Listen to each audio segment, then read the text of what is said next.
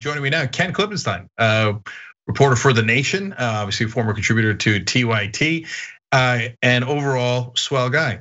And also a bit of a jokester on Twitter, and he did it again. We're gonna talk about serious topics, but first, fun. So poor Rich Cannell, what did you do to him? And why should he have known better? So Richard Grenell was President Trump's appointment to acting director. Remember, President Trump doesn't like to get Senate confirmation. He's not big on co-equal branches of government, thinking Congress should have some say in what goes on. But in any case, he put Richard Grenell in as acting director of national intelligence, which is a very high-ranking position within the intelligence community. This contains within it the CIA, National Counterterrorism Center, all of these very spooky agencies that are given extraordinary power. And it being Veterans Day today, I just was, had a few moments, and just kind of as a goof, a troll, if you will, I sent Grenell a picture of William Calley, the convicted killer in the My Lai massacre in Vietnam during the Vietnam War, and this story sort of emblemized a lot of the horrible crimes against humanity and bloodshed in that war. And I said, oh, here's my grandpa. Can I get a retweet for him? He served in Vietnam, and I even described him as Bill Calley. And he ended up retweeting that, which was sort of scary because it's like, well, this guy had all this power in this very high level intelligence agency, and he doesn't know basic facts about history about the Vietnam War that plenty of high school kids could tell you. I was sort of freaked out, to be honest. Yeah, one of these days you're going to get him to do a shout out to Genghis Khan. So who'd you get? You got Steve King to do a shout out for Colonel Jessup? That's right, from A Few Good Men. And I was amazed. I was a little horrified by that too, because that's Jack Nicholson in one of the most iconic scenes in American film. Like, what? All right, maybe we get him to do a shout out to Louis Cypher. You remember that? I don't know. It's probably too old for you, but the Robert De Niro, not Cape Fear, the one before, Angel Heart, where Robert De Niro plays the devil. So think about that one next, okay? My grandpa, Louis Cypher, from down in Louisiana.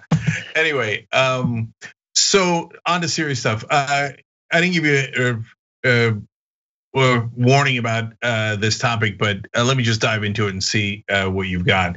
So the Trump got rid of Esper. So Defense Secretary Esper, he wrote, was terminated on Twitter, and that's how he fired him, because that's the kind of clown that he is. Tell someone else in the government, go through a process. Don't just tweet it. Anyway, but then 4 other officials were either fired or resigned, including Esper's chief of staff. The chief of staff is not surprising, but and also the policy head was, and he replaced by a well-known lunatic, Anthony Tata, or as I once called him in an interview, Tata. Anyway, so you cover national security issues, Ken. Is there reason to be concerned about 4 senior officials at the Pentagon being replaced by Trump in a lame duck session when he has not conceded? Absolutely, and this is the attitude of folks on the inside, and not just partisan Democrats. I have sources with access to what's going on in these agencies telling me that in addition to that, he reassigned the general counsel of the National Security Agency, the NSA, which does all sorts of sophisticated wiretapping and signals intercepts, generally overseas and on military adversaries, but they have extraordinarily powerful. I mean, they're probably the best in the world at this. They reassign the general counsel. That's the lawyer that kind of says, here's what's legal, here's what's not legal, here's how we conform with, American law. He got rid of him too. And what I'm hearing from folks inside is that, they have concerns that this means that the administration might try to leak signals intercepts to allies in Congress. And it's not clear exactly what about, whether it's about Hunter Biden or it's about, so-called Obamagate. But when you get rid of not just the general counsel of the NSA, but as you said, the Secretary of Defense and his chief of staff, and you put in a chief of staff that's extremely,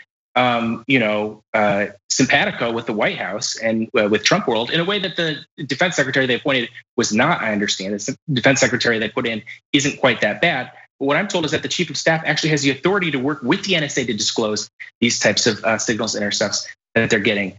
And these are guys that are in a position to know about this kind of thing. I haven't had enough time to suss out specifics about what is exactly going on, but that's a general impression that I get, that there's some spooky stuff going on that the president wants to do. That's not just trying to get back at people that he didn't like. Maybe he had some personal vendetta with Esper. No, it appears to go beyond that.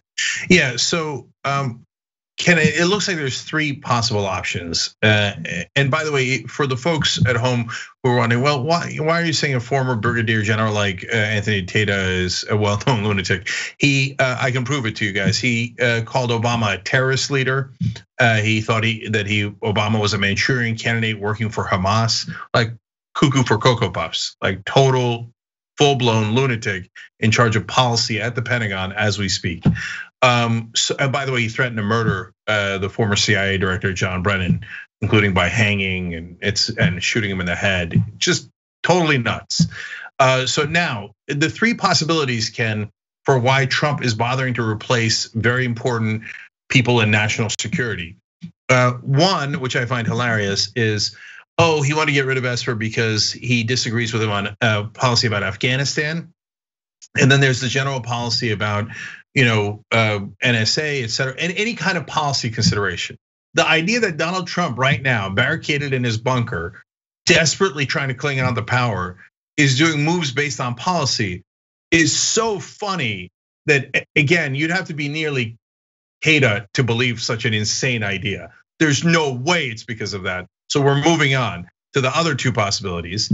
And one is what you're saying, but what signals are you intercepting? Who are you giving it to? There's a theory that he really needs the F-35 deal with the United Arab Emirates to go through because of what he promised them and what they might have promised him either earlier or after he stops becoming president.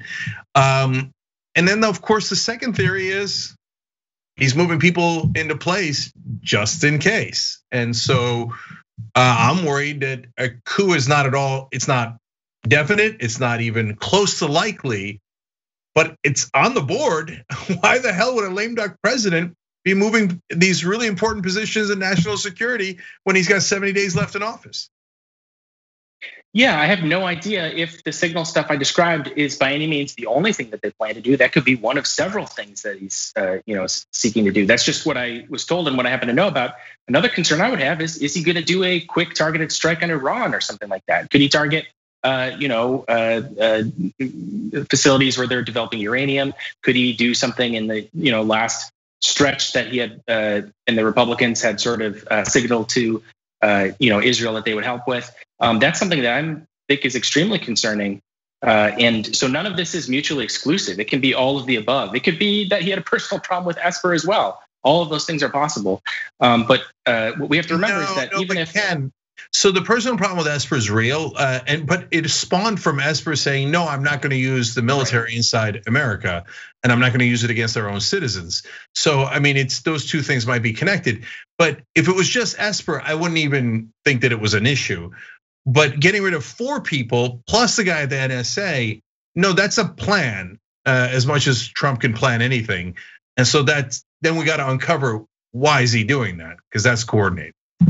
I agree with you, and what's interesting about the NSA General Counsel, that's a very technical, position for a person to have, and for him to get rid of someone in a position that, that's not someone we see on TV every day. That's not someone ordinary people think about. I would venture a guess that President Trump doesn't spend a whole lot of time thinking about the, technical side of things. If he's getting rid of him, yeah, that seems to suggest that there's some sort of plan afoot.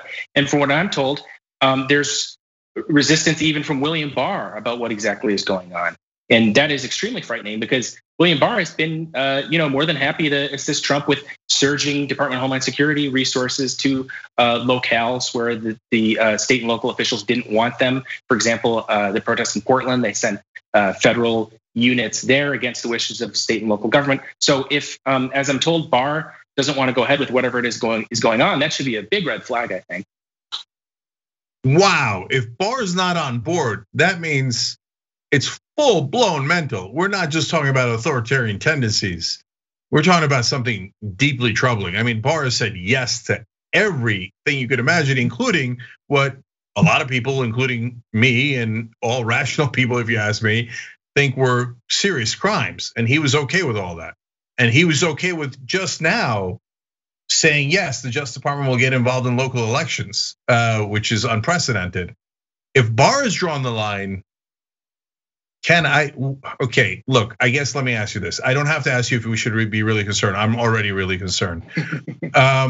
So just a last quick thing, dive into the signals thing. I don't know what that means. I understand selling the jets, the UAE wants them. They then do a real estate deal with Donald Trump after he leaves office. That's a possibility. We don't know that, but okay, that's at least plausible given who Trump is.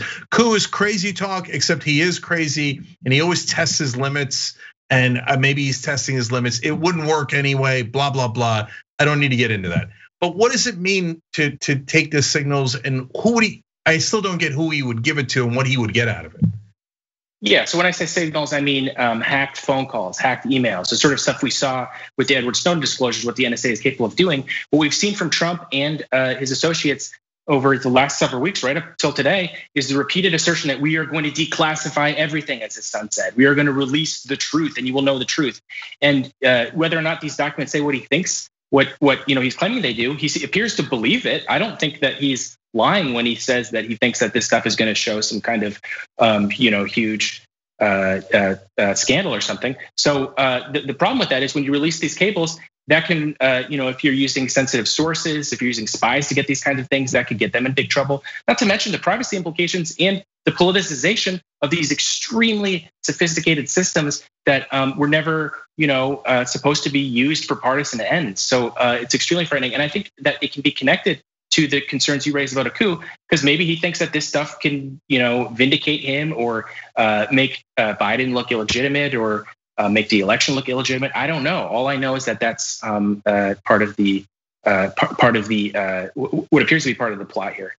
When you allow the government to spy on everyone, as Snowden showed and proved, and then you get a guy like Donald Trump, and then you get a guy like Donald Trump with no brakes left in the car, who's absolutely desperate, that is a recipe for disaster. And now he's replaced the professional in charge with one of his cronies. Oh boy, buckle up, brace for impact. I don't know what kind of damage you can do in 70 days, but we might find out. All right, Ken Klippenstein from The Nation, thank you for joining us, we appreciate it. Great to be with you, Cenk. Thanks for watching The Young Turks, really appreciate it. Another way to show support is through YouTube memberships. You'll get to interact with us more. There's live chat emojis, badges. You've got emojis of me, Anna, John, JR. So those are super fun. But you also get playback of our exclusive member-only shows and specials right after they air. So all of that, all you gotta do is click that join button right underneath the video. Thank you.